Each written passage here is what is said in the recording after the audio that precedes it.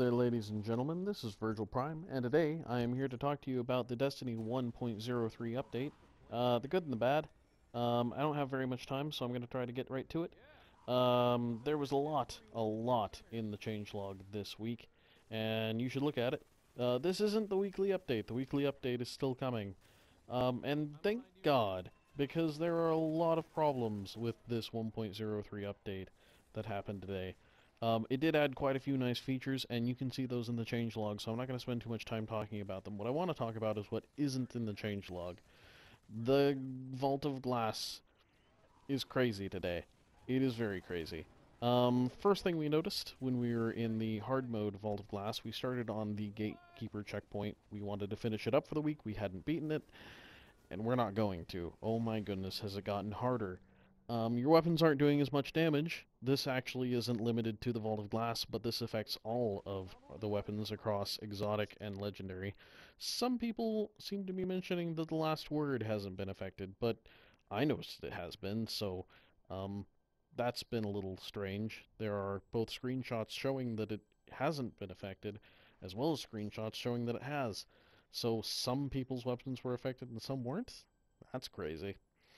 Um, you won't only be doing less damage with your weapons, but also with the Aegis shield. Its smash attack is no longer able to kill a hobgoblin in one hit, so if you end up getting teleported through that left gate, you're going to get shot to pieces, almost guaranteed. On the right gate, however, not much better. The Praetorian or the Minotaur, I can't remember which, on that side, took a Galahorn, two Truth rockets, and the explosion attack with the shield before it died. That's insane. No minor enemy in the game should be able to take that much damage, but as it appears that all of our weapons have been nerfed, I can see it happening. You're about to see just how much damage this sniper rifle is going to do to the Gatekeeper. Not nearly as much as it used to. We're chatting away right now, so that'll be in a couple of moments.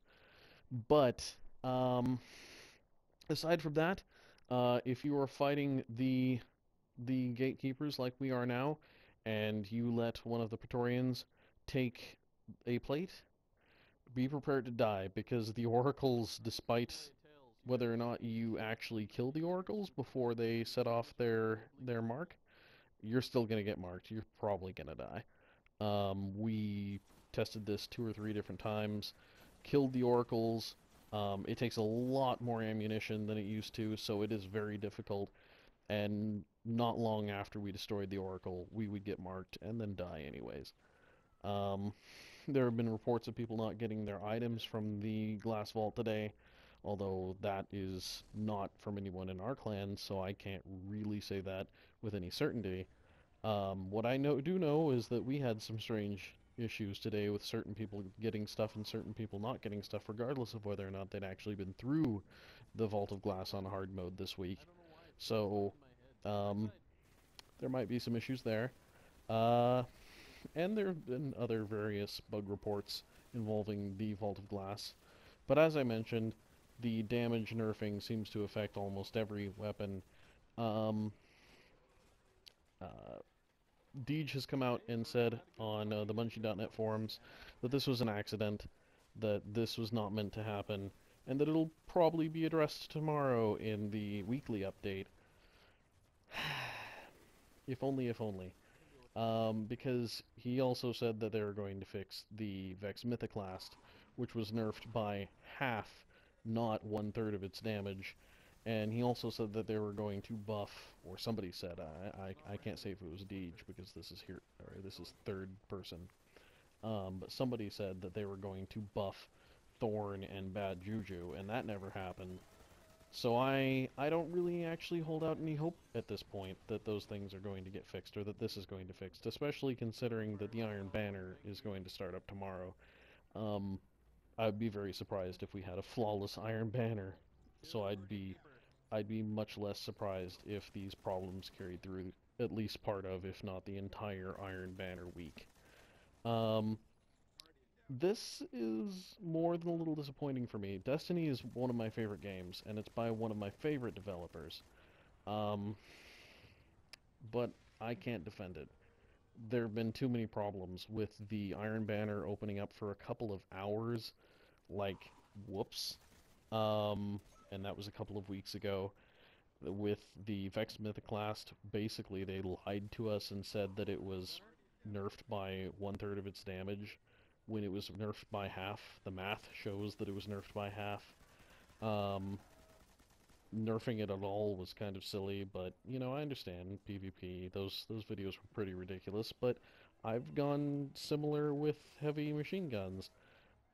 It's a little different when it's a primary, I get that.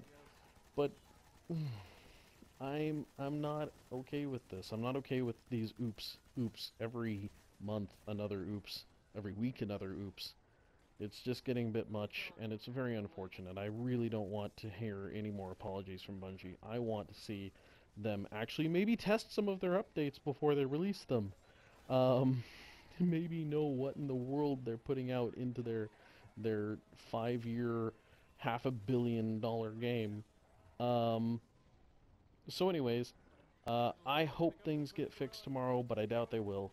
Let me know what you think in the comments below. And I'm going to be covering this issue and covering if it gets fixed or not over the next few days. So if you want to see more of this, like, comment, and subscribe. And from the bottom of my heart, have a wonderful day.